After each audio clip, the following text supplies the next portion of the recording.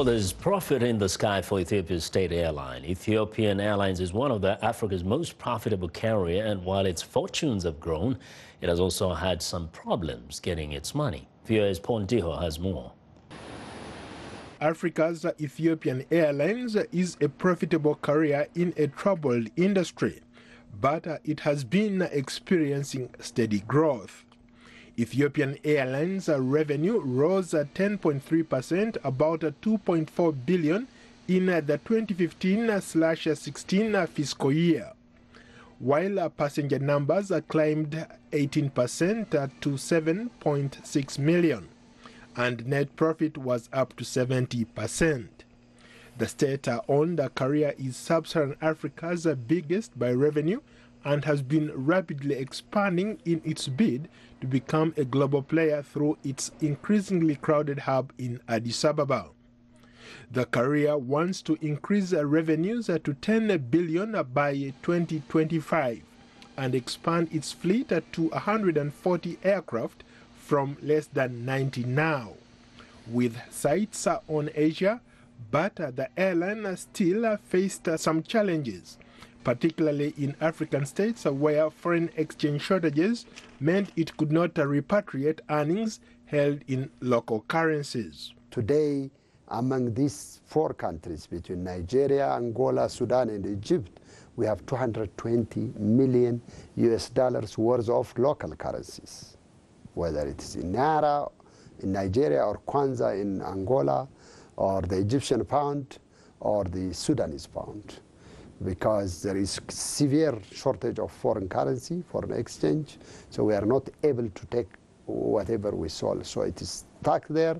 It has been trapped for more than 2 years, and it is subject to devaluation, and this is huge challenge for us and for the other African countries. Gabri Mariam also added that the issue undermined the benefits of an oil price drop during the 2015/16 fiscal year. The falling oil prices in the period also undermined the business from those African nations.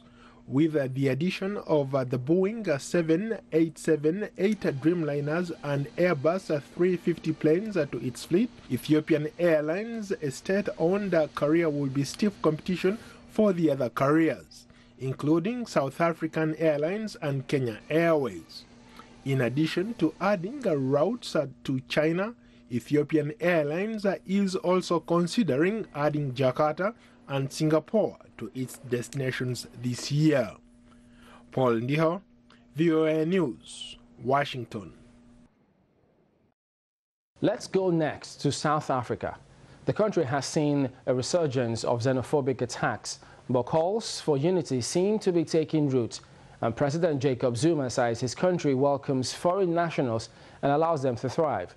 Channels Television's bureau chief Betty Dibia has more.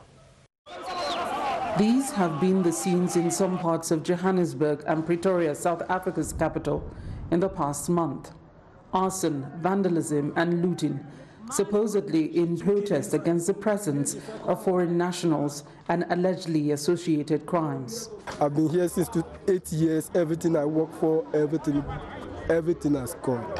Please, I don't know what people, Nigerians, what they're gonna do to help us. It's not easy.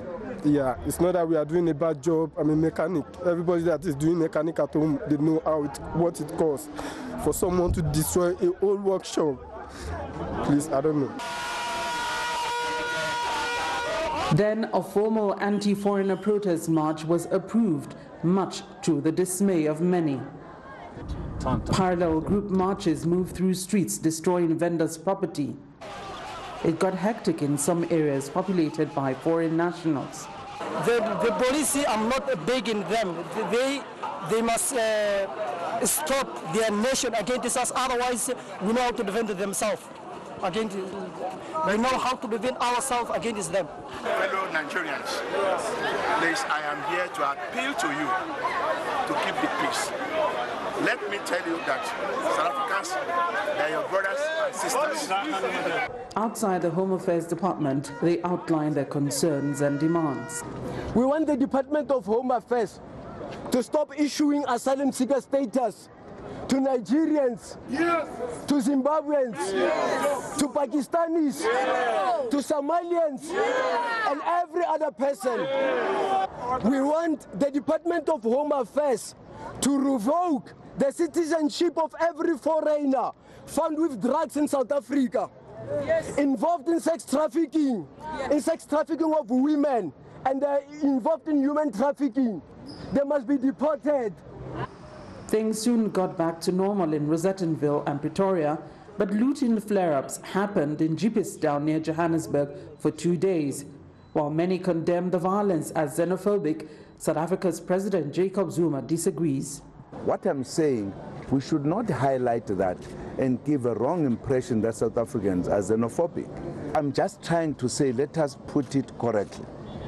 Because we are putting South Africa as a country that is xenophobic, and I'm arguing that we host more foreigners in this country than many countries. In fact, I think we are something like number 10. But we stay with the foreigners unless there's an incident. It's an uneasy calm, and many foreign nationals are still worried. They can do anything at any time, so we are just trying to just be safe and to be our brother's keepers here. For now, many have only the reassurances of government to hold on to.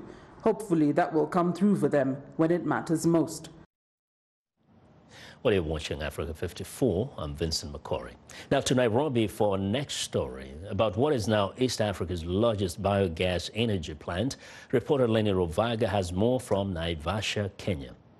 VegPro runs its factory here in Naivasha entirely on clean energy converted from biomass. Kenya sort of is one of the forerunners in clean energy, so automatically made sense for us to move into that arena so that we could sustain ourselves with our own energy, and obviously we get the benefits of the byproduct of the clean energy back onto the land.